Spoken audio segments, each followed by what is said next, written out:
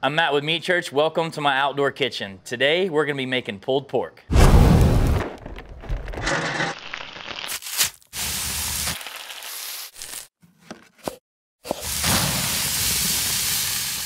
Well, Meat Church partners with Traeger Grills, and we're working together this year during National Barbecue Month to bring you guys 3 of my favorite proteins. Today, we're making pulled pork, but in this series, we're also doing brisket and we're doing beef ribs. So I thought what I would do today is bring in my longtime friend, Chad Ward, who is Director of Barbecue Marketing at Traeger. Come on in here, old boy. Yeah, old boy, I brought you a little something. How about that, fella? How about that? Yeah. Chad's also pitmaster and owner of Whiskey Bent Barbecue. We've known each other for a really long time. It's actually his fault that I partnered with Traeger. He gave me a Traeger years ago. We've been talking about working together for I don't know how long on a video, and it's finally happened. Here we are. So we're doing pulled pork today. We've talked a little bit back and forth about what are our styles. We both used to compete a little bit. Now we focus kind of on the backyard. And what's your 2 cents on what you think we should do today? You know, to me, I think we just keep it simple. You know, 250 degrees. You know, the one thing about a pork butt, it's super resilient. When you're starting long smokes, it's a great place to start, in my opinion. Very forgiving. I agree. It's really hard to screw it up. Around here, people buy a Traeger and they want to jump into barbecue, and I joke that people go straight to brisket, and I'm like, hold on, put the training wheels on first. But you know, you can buy this for $20-something, and it's really, really hard to screw up. Yeah, and once you perfect this, I think you're ready to move on to a brisket, in my opinion. All right, well, we're gonna keep this super simple today. First thing we've got to do is we've got to trim it. So let me just get I'm just gonna do a little bit of a light trim. You know, anatomy of a pork butt, I'll show it off a little, and Chad, you can talk about it. But we've got the money muscle over here. If we were competing, we would kind of expose that, because our friend Myron says if you want to get paid, that's what you got to turn in. Yes, sir. But all I'm going to do is I just want to find any kind of errant fat and trim off. I'm not going to do a whole lot. I may take off some kind of thicker stuff on the fat cap, which there's not a lot here, and that's all I'm going to do. The other thing I say, too, is always make sure and run your hands over it. Sometimes when they're butchering that, there'll be some bone shards that you obviously don't want to get into the finished product, and I just know that occasionally on pork butts you'll notice that. And I think that's where they separate right here at the joint. Some of those shards will end up getting in there, but not really simple trim. Yeah, I don't do a whole lot. I just kind of get the, like I said, the errant stuff kind of sticking off. I always say fat's flavor, but in moderation. You know, so like right here, this is like a little too thick. You know, I'm going to take that off. I leave this sometimes, and then depending on how I'm cooking it. But the thing is, if you leave this fat cap on here, then you can't get seasoning on the meat. And you know, when you take this fat off at the end, there goes all that seasoning. So I want my seasoning to adhere to the meat so that I get that in my bite at the end. Absolutely, I completely agree. And one thing too, to remember, you know, we're gonna end up pulling this. You can always add a little bit of your seasoning back in to the pulled too if you want a little more pop. We're definitely gonna do that, little finishing dust. Yes, sir. There at the end. Well, let's talk, while I'm finishing this up, I'm not gonna do much. Let's talk about seasoning. I'll tell you what I do, and then I know you're gonna jump in and tell us a bunch of flavor options. But Meat Church we're known for our seasoning, so you guys are gracious enough to let me use our stuff. But I love Traeger stuff too, so we'll talk about that. But I like to put a binder on my pork. That's just something that I grew up on. Binders are optional. When I cook pork, I usually use mustard. So I don't know how you feel about a binder, but we're gonna go Whataburger mustard because you came to Texas. Man, there is nothing wrong with that. You ain't gonna scare me with anything Whataburger. Love it. One I have used in the past on pork, and it worked out pretty well, is a pecan oil. Kind of give it a little bit of nuttiness behind and a little bit of a little darker color, but mustard's always kind of a great go-to.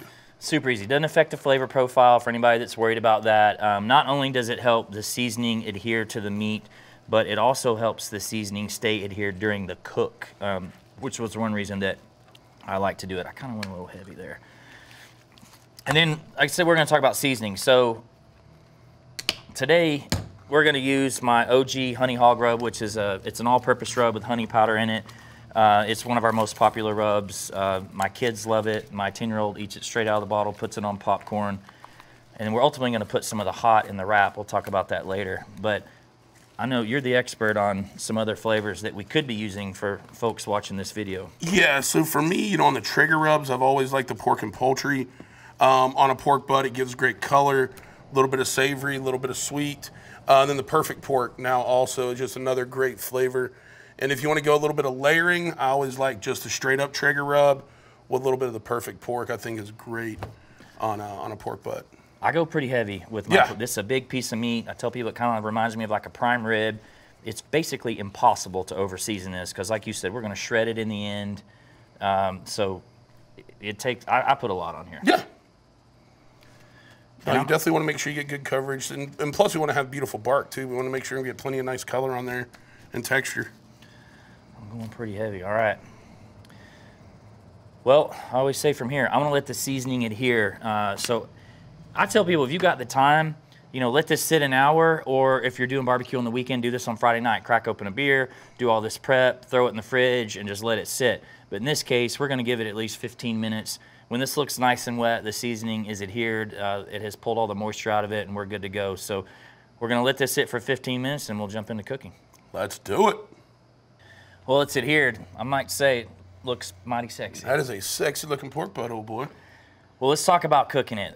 You know, for me, when I teach barbecue, you know, people are like 225, 250, 275. They all work. I kind of adapt recipes to how much time I have. Right. But I think one thing I've told you before is coming out of the comp world, guys in comp cook hot. A lot of guys do. And one time I thought, well, how hot can I cook and not lose quality? So sometimes I cook a lot of stuff at 275, which is what we did with this, or what we're going to do with this. So yeah, no, I agree with you. And I think, too, like I always tell people, like the recipe's there as a guide. Don't feel like you got to follow every single step of it because you may be a little tight on time or you may have a lot of extra time. And based on that, you can always adjust the cooking cycle. Yeah, you know, to jump ahead, we're going to end up wrapping this butt, but you don't have to. If you really wanted to get like epic bark, you could drop the temp down and you could just run like a no-wrap butt. There's so many things that you can do. So I'm going to go ahead and throw this in the Traeger. We've got the ironwood running with hickory pellets at 275 degrees. Oh, I need a thermometer. And we need a thermometer. Yeah. Got the old meter here. Yes, sir. Insert back here. Just, oh, hear the beep. Okay. And now it knows we're hooked up, and that's going to give us our temp and all the way throughout the cook, right? Well, that way I can watch it from my phone while I'm off chasing my dang kids. You want to open this up over here? I think I can do it. There we go. You hand me another set of gloves. I've got one here that's been cooking. We're going to talk about that. Here you go. So we've got another pork butt here that is at 165 degrees internal temperature. I can one-hand this. One-hander. Look at that bark, man. It's got the meter in it here. So like I said, it's about 165. The time isn't like real important, but as a guide, this has been somewhere between 5 and 6 hours. It was prepared the exact same way. And I'm looking for bark, which we have. And now I'm going to wrap in some goodness, you know, just to add a depth of flavor. Well, and one thing to remember, too, is a lot of times, you know, internal temperature is great, but we're wrapping to color and bark because that's what we really care about. And this has already reached a point to where it's not going to take on any more smoke, you know, based on the internal temp. And I would say this is at 165, but I say wrap between 165 175. A lot of times I like to let things go a little further to get more bark. I'm happy with this. Briskets I take further, but time to wrap. So well, and especially if you're going to introduce any liquid, you know, into the wrap, a little heavier bark to start with isn't going to hurt you at all. Not at all, and that's what we're doing here today. We're going to go kind of simple. What I'm going to do is add some really good butter, a touch of brown sugar, and then a little seasoning. So let's do the brown sugar first. I'm not doing a whole lot, but do what you want. You can get crazy here. You can put hot sauce. A lot of people put good juices in it. I don't know what you like to wrap with. I've used, for juice-wise, I've used a little peach nectar in the past. I've used a little Martinelli's apple juice, either one. Just get a little bit of braising liquid in the bottom, but butter and brown sugar, you can't beat that, and a little bit of seasoning. Kind of like something we would do with ribs, I guess. I'm gonna take this off, grab this. Very similar to like a comp rib wrap. I like to put a little rub in my wrap. This is my Honey Hog Hot, which is the same as Honey Hog, but has a little jalapeno in it. And for anyone worried, it's not gonna burn anybody out. My kids would eat this. It just will help us get a sweet heat, which is what I love. Absolutely. All right, I'm gonna put this one back in. Can I have that piece of foil? Absolutely. So for me, from this point forward, this is gonna be quite simple. I'm cooking this until it's tender, which is gonna be just over 200 degrees. The good thing about pork is it's really hard to screw up. If you don't cook it long enough, it's gonna be too hard to pull. If you pulled it in the low 190s, if you cook it at like 210, it's gonna start to just kind of get a little mushy, but they're still good that way, but super easy. Yeah, I'm always looking for that 200 to 202 and somewhere in that range, and it's always turns out right. Back in the Traeger we go. No need to change the temperature unless the circumstances of your life dictate I want to drop it down to elongate the cook, or I want to increase it to speed it up. I mean, you could blast this now if you needed to. So this is the part where this, to me, this stage is now based on what you got going on in your life and when you want to eat. Absolutely. Completely agree. And we're just going to make this real easy. All right. Look at here. Look at here. I magically have one for you that's cooked to tender. Woo. I should be polite and wait on you, but I'm not going to. Go for it. Let's take a look-see here. Woo! Ooh, that, you immediately hit that smell. Yes, you get it for sure. It smells like Memorial Day weekend down by the lake, right? Just good barbecue, smells delicious. Look, our bark stayed nice and dark. Looks amazing. Yeah, it started to pop open here a little, but that doesn't matter. Not at all. That's just that seam right there by the bone.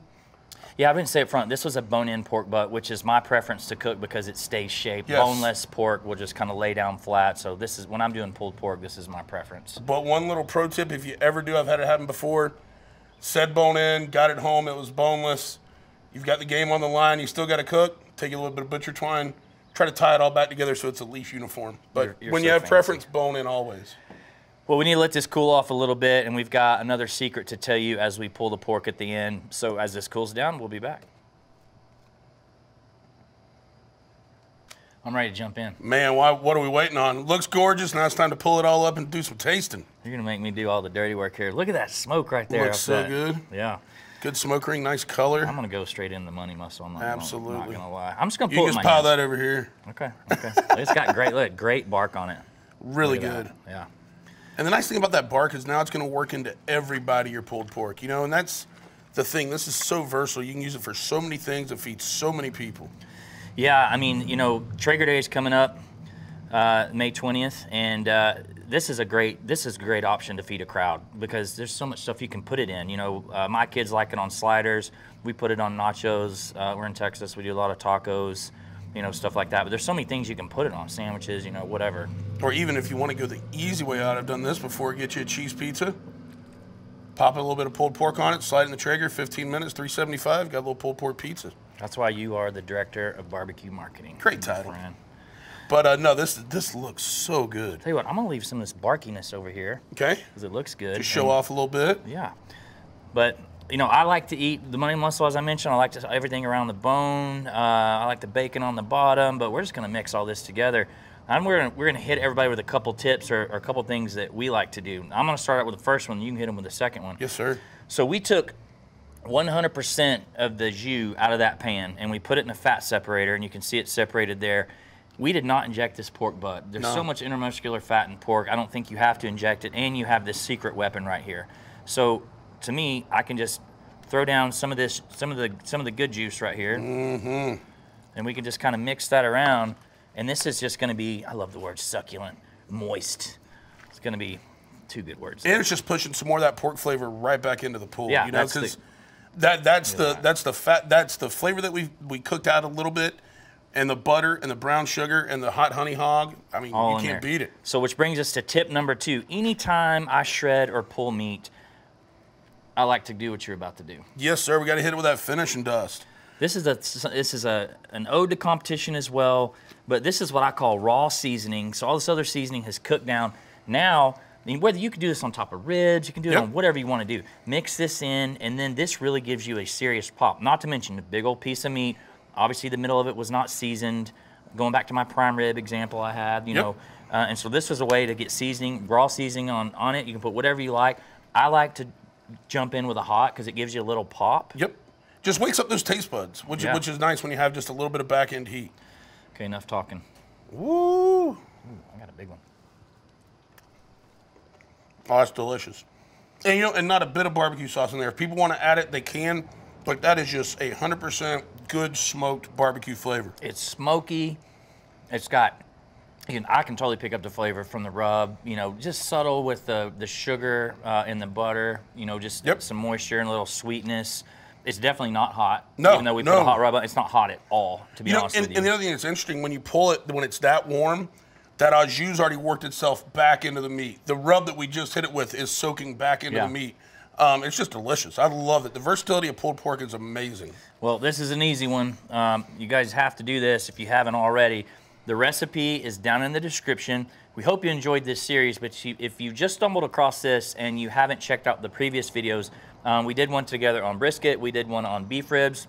These recipes are also going to be on Traeger.com.